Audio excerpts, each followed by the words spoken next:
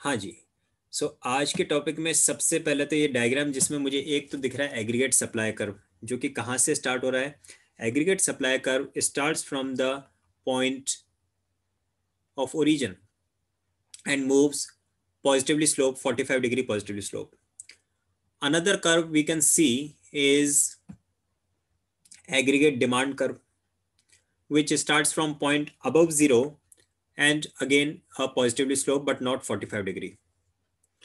The point where aggregate demand and aggregate supply intersect each other is termed as point of equilibrium of the economy. This is the point of equilibrium of the economy. Now, what we need to study in this topic, that is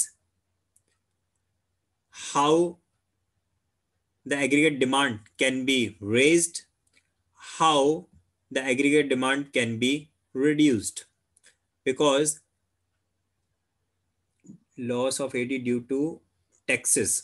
जी, ये आपका जो area आपको नजर आ रहा है, this is the fall in aggregate demand, loss of aggregate demand due to heavy taxes. मतलब किसी भी प्रोडक्ट पे अगर बहुत हाई टैक्सेस लगा देगी गवर्नमेंट, तो लोग उस प्रोडक्ट को कम खरीदेंगे, और लोग कम खरीदेंगे तो एग्रीगेट डिमांड क्या हो जाएगी, कम हो जाएगी।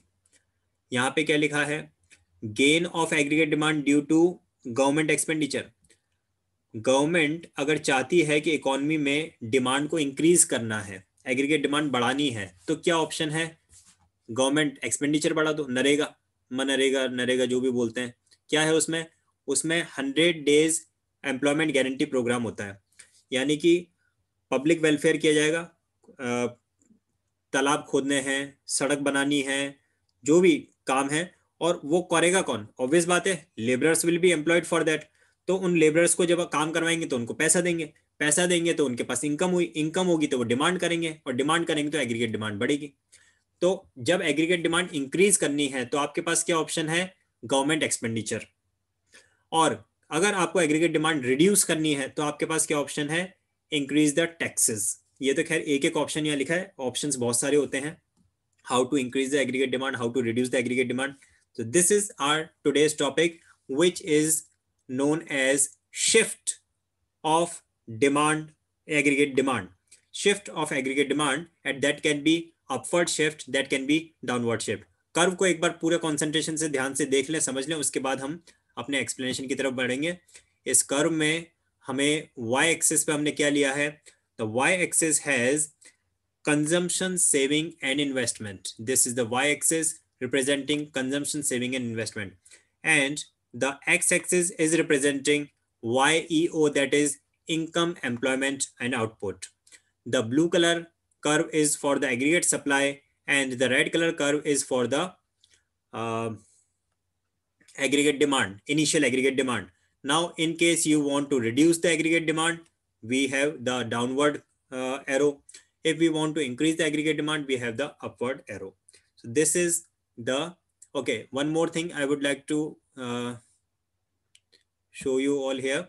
Here we have taken the formula for aggregate demand as C plus I plus expenditure, that is consumption plus investment plus expenditure.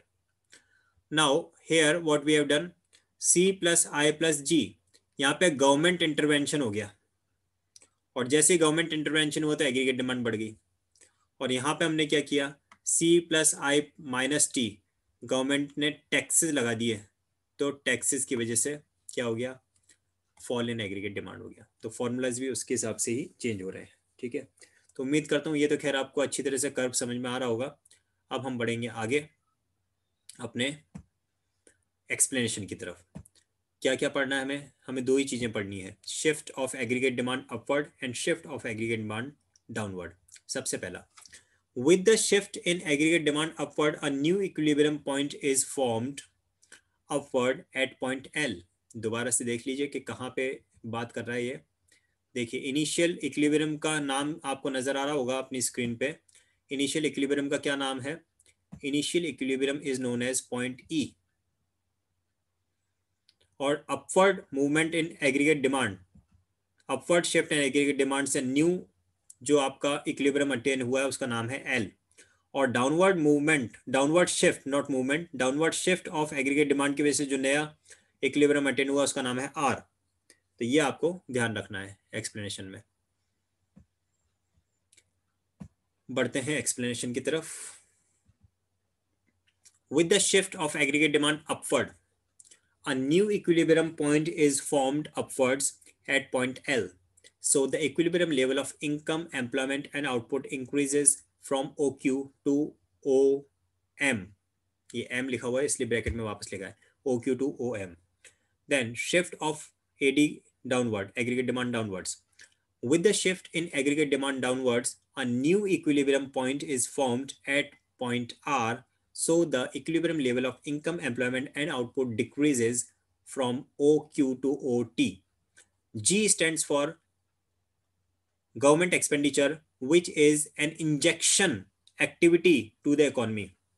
Government अगर एक्सपेंडिचर करती है तो इकोनॉमी में इंजेक्शन ऑफ मनी होता है, and it increases the aggregate demand.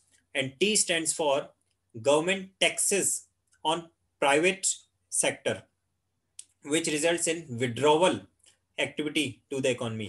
जब heavy taxes लगा दिए जाते हैं तो मनी प्राइवेट सेक्टर से गवर्नमेंट के पास पहुंच जाता है, तो इकोनॉमी में एग्रीगेट डिमांड फॉल हो जाती है। With this here we and up with this chapter. अगर किसी के माइंड में कोई क्वेरीज, कोई डाउट्स, कोई कंफ्यूजन है तो पूछ सकते हैं।